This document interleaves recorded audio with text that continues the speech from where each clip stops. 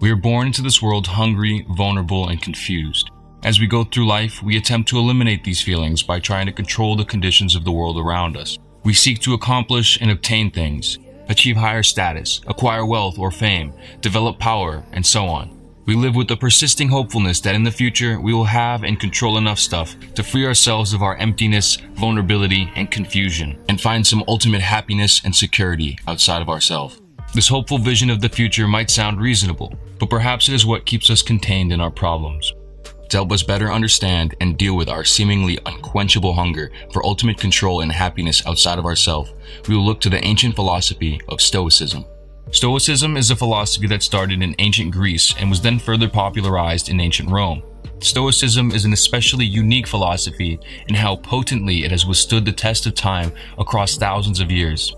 Arguably, the teachings and wisdom of Stoic philosophy are equally, if not more relevant today than ever. In recent history, Stoicism has found huge appeal. It was used and encouraged by recent historical leaders like George Washington, Thomas Jefferson, and Nelson Mandela, written about by current popular authors like Tim Ferriss, Robert Greene, and Ryan Holiday, just to name a few, and has found a rather large community on the internet. Stoicism's enduring popularity is not without good reason. The principles of Stoicism can help us find calmness, presence, and resilience in a world of increasingly overt chaos, anxiety, and insatiable desire for more. In Stoicism, we exist in a reality that does not care about our personal opinion of it. We cannot ask it nicely to remove the chaos, suffering, hardship, and uncertainty, nor can we will ourselves onto it with force in order to do so. However, Stoicism suggests that does not mean we are subject to be helpless victims of the world. Rather, Stoicism proclaims that there are two domains of life: our external, being the things outside of our mind, which we cannot control, and the internal, our interpretations and reactions to the external, which we can control. When we persist with the belief that things outside ourselves or things in the future will provide us with a form of ultimate happiness, we become dependent on things that are not part of us nor part of what we can control, and thus remain endlessly unsatisfied and unhappy. We can and should pursue the things that we deem preferable and interesting, and not live an inactive life. However, we must ensure that on our pursuits, our focus remains on the internal, and that we work to derive our sense of joy from how we think and act within our pursuits. No matter what task we undertake, we will do it wastefully if we assume that any of what comes beyond the task will provide anything better than the experience of focus and presence in the task itself. There's nothing inherently wrong about working towards and achieving wealth, fame, or power, but in the Stoic's mind, these things are merely to be enjoyed if they do work out, but not to be depended on for one's happiness. For if one is dependent on them, their happiness and peace in life are especially susceptible to being inconsistent, taken, or never achieved at all. Stoicism suggests that the sign of a truly successful person is someone who can be okay without the things he or she typically desires or depends on for comfort. For no wealth, materialistic abundance, fame, or power has any value to a happy life if the person who possesses them has not yet learned to live properly without them. Roman emperor and Stoic philosopher Marcus Aurelius was the most powerful person in the world during his time. He had access to anything he could have ever wanted, yet he writes, "Almost nothing material is needed for a happy life, for he who has understood existence." With access to the world, Marcus Aurelius lived with little interest in the self-indulgence of things outside of himself. In order to develop this fortitude, a common practice in Stoicism is to, on occasion, temporarily strip oneself of the things they ordinarily depend on for comfort in order to prove to themselves how strong they truly are without the things they think they need. In the piece of classic literature entitled Letters from a Stoic, Roman statesman and one of the most renowned Stoic philosophers, Seneca, writes, "Until we have begun to go without them, we fail to realize how unnecessary many things are. We've been using them not because we needed them, but because we had them." It is in our constant expectation that something outside ourselves or in the future is needed for a worthy experience of life that causes our inability to ever find worthy experience in life in the first place. In Letters from a Stoic, Seneca discusses the idea of how to properly handle one's time and derive meaningful experience. When referring to time, Seneca writes, "I advise you to keep what is really yours, and you cannot begin too early, for as our ancestors believed, it is too late to spare when you reach the dregs of the cask.